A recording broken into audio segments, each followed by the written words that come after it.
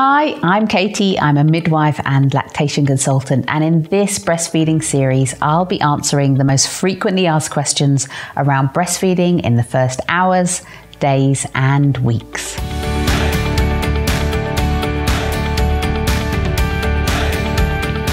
Most babies find and attach onto the breast by themselves within the first few minutes or hour after birth.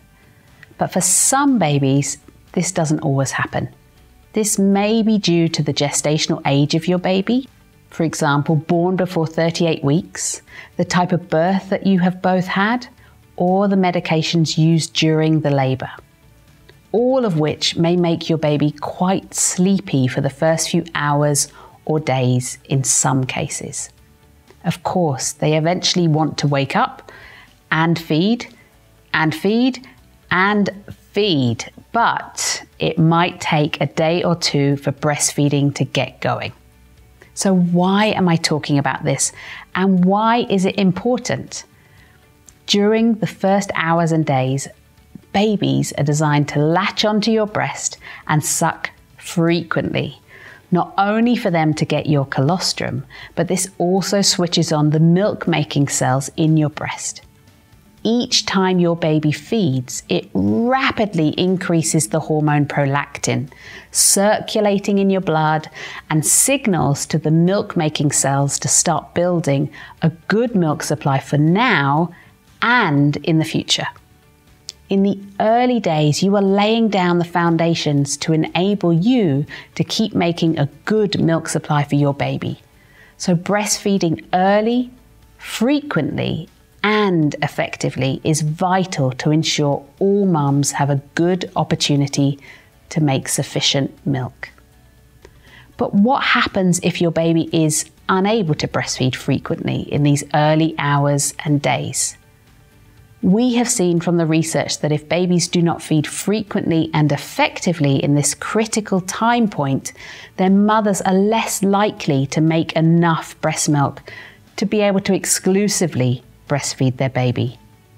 This is why it's really important for anyone whose baby is not yet able to breastfeed well in the first few days to start stimulating the milk-making cells through other techniques. If we miss this critical window of the first few hours and days, it can be very difficult for some mums to ever make a full milk supply. So, how do we stimulate and switch on the milk-making cells if our babies can't yet breastfeed? Here are the top tips to help support your baby and your milk supply in the first few hours if breastfeeding doesn't quite go as planned. Tip number 1, skin-to-skin contact. This is essential in combination with the other tips I will give you today. Skin-to-skin contact is not only lovely to have with your baby, it does some very special jobs as well. Holding your baby in skin-to-skin contact helps release the hormone oxytocin, known as the love hormone. This hormone helps to reduce stress levels in both mums and babies. Oxytocin helps to contract your uterus and helps reduce your bleeding after birth. It's the main hormone which pushes the milk down through your milk ducts. I like to think of oxytocin as the waitress. She delivers the milk to your baby. Skin-to-skin contact offers your baby the opportunity to breastfeed more frequently or to start breastfeeding. Holding them close to your breasts allows your baby to smell your milk and utilize their natural instincts to find the breast and feed. Holding them in skin-to-skin contact means that mums learn their baby's feeding cues much sooner, and that helps with keeping babies calm around the breast when it's time for a feed.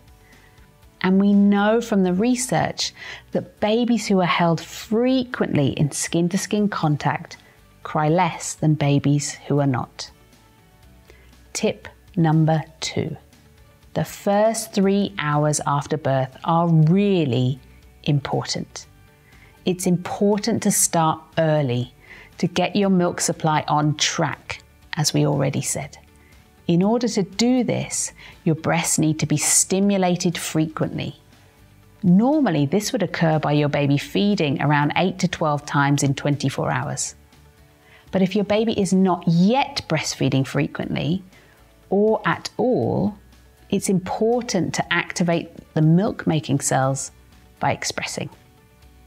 You need to express the same number of times as a baby would naturally feed. So this means pumping your breasts 8 or more times in 24 hours if they are unable to breastfeed.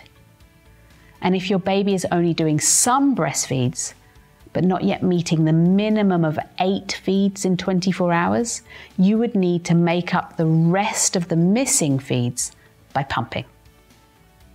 You will need to keep pumping until your baby is breastfeeding well.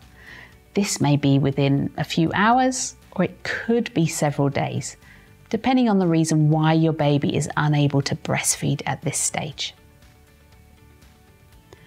Once your baby is breastfeeding well, you should no longer need to be expressing and instead just breastfeed.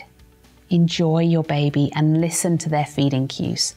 They will likely show signs of wanting to feed between 8 to 12 times every 24 hours. That's quite a lot, but very normal.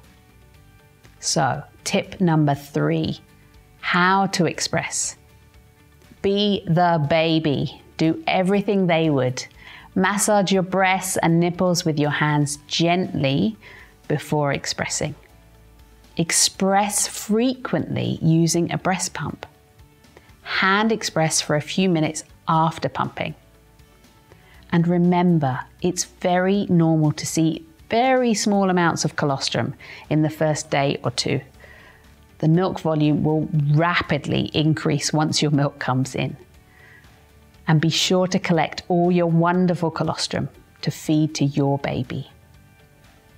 Over the next few days and weeks, you and your baby are gaining confidence together to get breastfeeding on track.